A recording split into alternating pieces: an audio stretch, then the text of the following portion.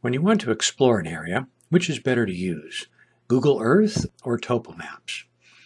Well, both are actually very useful tools, and I'll give you a few tips here on how to use both of them. This is an image from Google Earth, and if you study this, you can see quite a few things.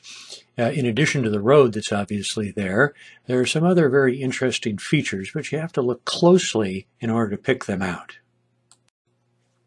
Starting on the right-hand side of this image, you'll notice a dark line that snakes through the greenery there.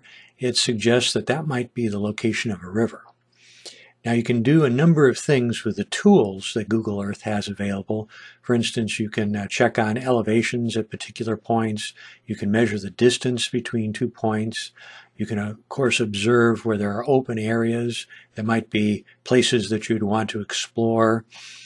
You can take a look at these green areas that are identified by this green grass. And the green grass is different than the greenery that you would get from trees or bushes. The grass is something that's very dependent on water.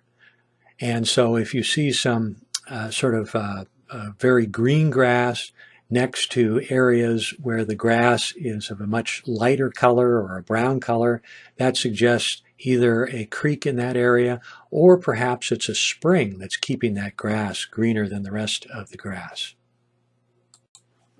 The previous Google Earth image was taken in 2015.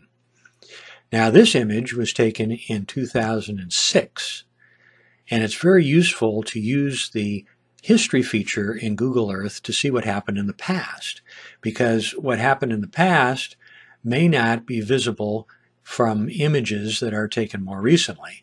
And you can see in this image, in the lower right-hand corner, there's some equipment, and there's been a lot of earth moving that has occurred here, and it's actually the result of some mining activity along a creek. So when you're going out to search an area, knowing what happened in the past can help you locate areas that you'd want to explore now. While Google Earth is extremely useful, it doesn't show you everything, and that's why Topo Maps can be very helpful in completing some of the information that you need for your explorations.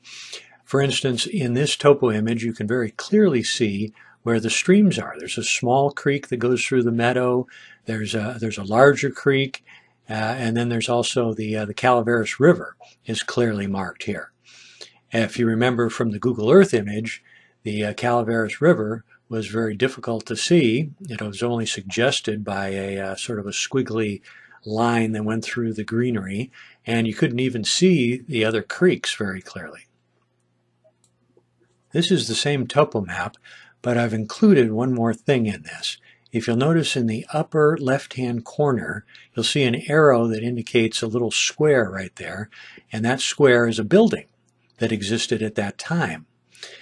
Now, future topo maps, however, may be different and not include some of the things that were in earlier topo maps. So therefore, it's good to use topo maps from several different time periods.